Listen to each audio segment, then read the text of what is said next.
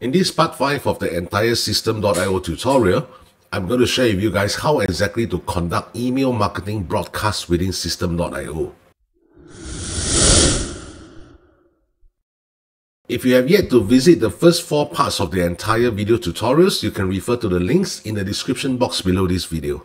In order to conduct email marketing broadcasts within Systeme.io, there are a few steps you need to do. First and foremost, head over to Contacts and click on Text.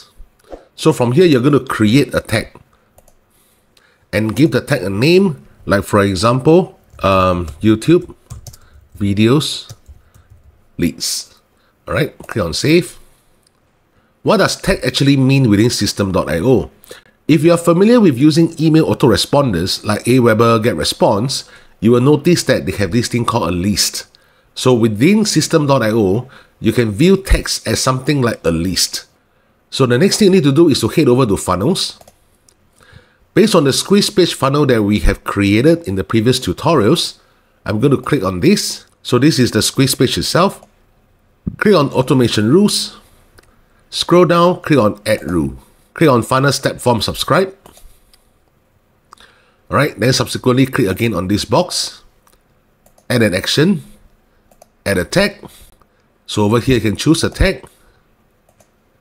And we are going to choose this one that we have just created. Right, and then hit on Save Rule. This entire process means anybody who opted into the squeeze page will automatically assign a tag called YouTube video leads within Systeme.io. So like what I mentioned just now, similar to other email autoresponders, you can view it as this leads has been collected within the list. Now that you have created this tag, the next thing is head over to Emails and click on Newsletters. Click on Create.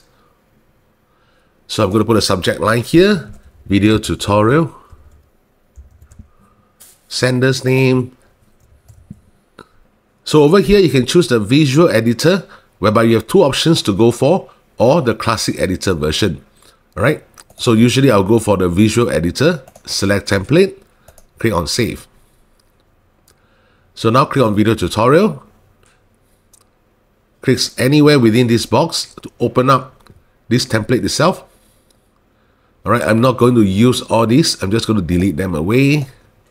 The same thing for this one, delete them away. Alright, this is not my name itself. Delete that away. Delete that away. Alright, the way to do it is just to hover your mouse over to the particular element and hit the dustbin itself. Okay, connect the Instagram. I don't need that. Alright. So let's say this is the entire email that you're trying to draft. Highlight the entire thing to delete it away, or straight away type from there. Like for example, hi there. This is Benjamin here.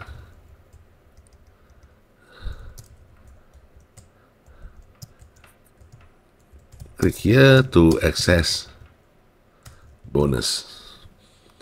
Okay, Sincerely, Benjamin. Now, let's say, for example, if this is the link that you wish to insert into your email to send to your relevant leads. So I'll highlight this entire portion, bold it, and this is where you're going to click on the link. So type in here, google.com. All right, then hit on this Save button. So this link has already been created. Click on Save Changes, Exit.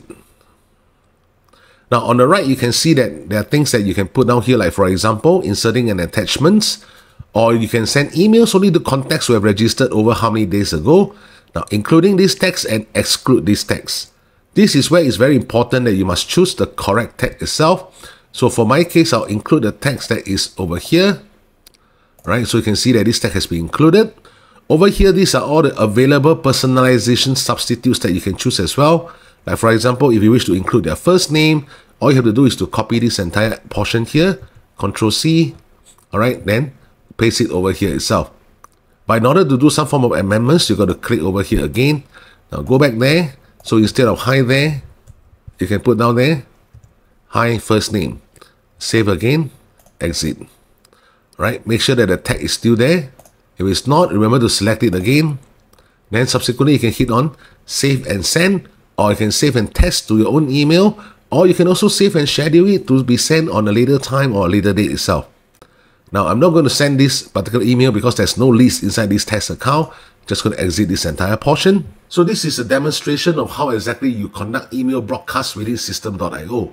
And in the next video, I'm going to talk about the challenges of using Systeme.io for purely email marketing purpose. See you there.